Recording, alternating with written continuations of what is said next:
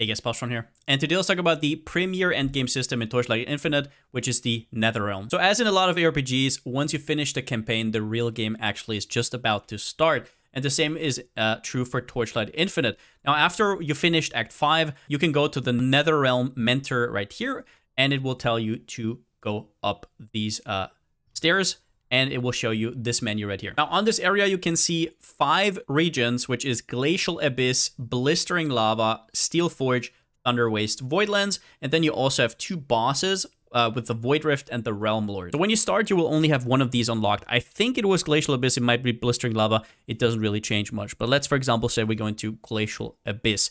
Now, this looks a little bit different for me because I already unlocked this, and this stays on your next character. You don't have to do this over and over again on your characters. And what you see here is that in the middle, this is the Watcher. Now, what you see here is the progression bar. There is certain map tiles within this region, right? So you can do Ramparts of Justice, Swirling Mines. These are just different regions to run through and kill different bosses. Now, first thing to mention is that this progression bar obviously starts at 0, and you have to do 4 of these regions in order to fill it, which doesn't mean that you have to do 4 different ones. You can also do the same one 4 times. On the bottom left down here, you will see the time mark system. This is where the cinders come in. If you click on it, you will see here it goes from 1 to 7. And this basically just increases the difficulty of your encounters.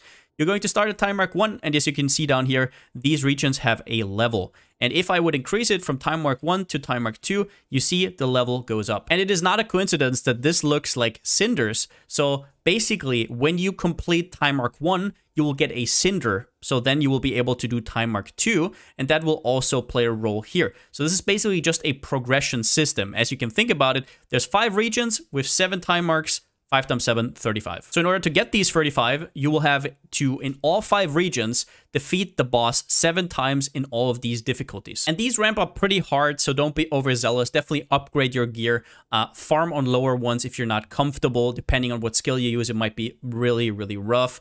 Some of the regions are more melee friendly, some are more range friendly. So that definitely depends on your build. Now, the way we open these areas is by having beacons. Now, beacons are basically, if you're from Path of Exile, like maps.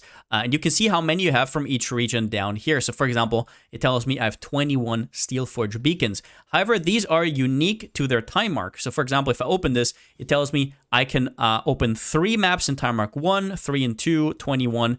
And I have a lot of 7s, obviously, because I'm already at the highest difficulty. Now, once you have a certain amount of cinders unlocked, you can fight the Realm Lord right here. And the Realm Lord is basically just like the final boss, so to speak. And you also get a passive point for your build. Now, one thing I want to say is that if you're not sure what to do next, for example, I'm leveling right now, it tells you exactly what you have to do. These quests are basically to get your talent points, right? And it tells me right now, explore Steel Forge and defeat the Plane Watcher, time mark 3.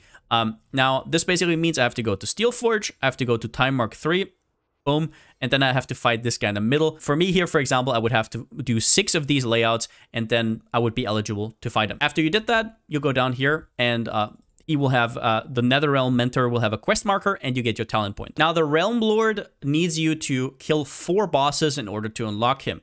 So, for example, I could go to Thunder Waste right here, do this rotation. It tells me I have to do 8 of these maps. After I do 8 of them, I kill the Thunder Waste Watcher, and then one of these here will be filled. And if 4 of them are filled, I'm eligible. So if I click on here, it will basically tell me Realm Lord will appear after you defeat 4 more Plane Watchers. Also, if you're curious what these bosses drop, it always tells you here. There's special drops, right? Special uniques. There is these fluorescent memories. You will drop tier 7, tier 8 beacons. And also a Truth Ember a lot of the time. Same goes for these Watchers. They drop different uniques. For example, the Glacial Watcher has a cold-based drop pool. Now, when it comes to the Void Rift down here, you don't really have to think about this. This is a very, very end-game thing. You can fight Keegan here, which is a special boss. If you put in 3 of these keys, it will allow you to fight the normal version of Keegan. And if you have the 4th key, which is quite expensive on top, you will fight the Uber version, which has even better gear. Also, once you completed all of these and you have the 35 cinders, in the left bottom corner, this will show up, and basically you can ascend to tier 8, so to say, the Netherrealm Space-Time Turbulence. This will make it a lot harder, and I mean a ton harder. These jumps here are pretty cute, right? Tier 1 to tier 2. but the jump at the end is really remarkable, but it also gives you a ton more mobs and a ton more drops, so it's definitely worth it. However, getting the beacons for this is also kind of rough. So if you're farming for currency right now, if you're farming for upgrades, don't do this. It will be too rough for you 100%. Stay at maximum at tier 7. But now that we understand this menu, we've done a lot of work already. We want to go a little bit deeper into the mapping system, because you might think about how you can actually make currency. And I will dedicate its own video about this, but you have to know the basics. So the important thing here are these cards. If you look at all of these regions, for example, Dragon Rest Canyon doesn't have a card on it. It's blank, right?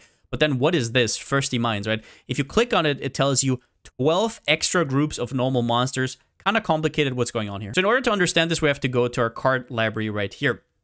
At the start, you will have no cards. You unlock cards whenever you finish a rotation right here. We're going to go to that in a second. But for example, if it says 5 out of 5 here, after you did 5 regions, it's 0 out of 5. And then you either get a new card or you can upgrade a card. More on that in a bit. So we will have to unlock these over time. I already have all of them upgraded to 5 stars. If I go to view card library, it will show me all my cards. And with these cards, you can make a deck.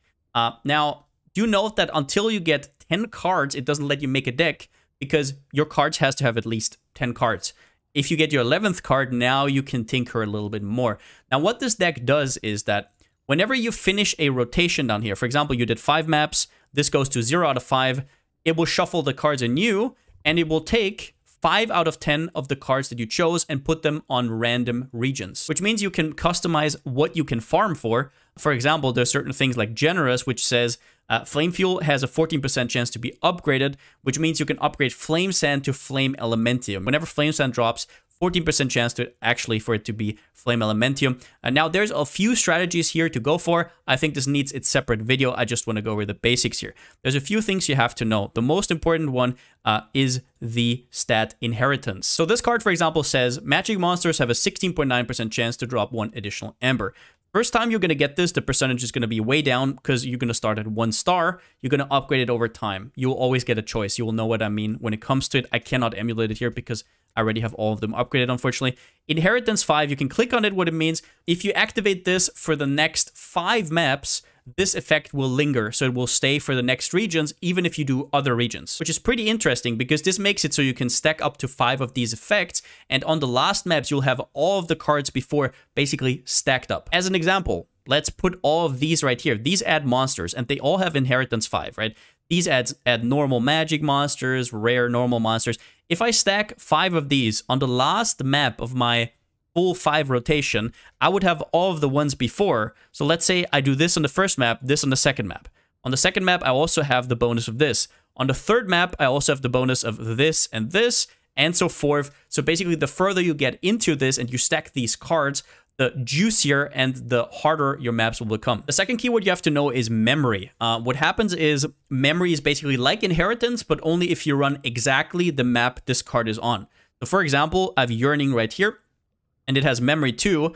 Now, if I did this map, it would remove one of the memory, but it would still be there. It only gets consumed after the memory goes to 0. So for example, in this case, I could do this twice. However, this effect doesn't linger. So once I did the memory, it doesn't show up anymore. It just was for this one map.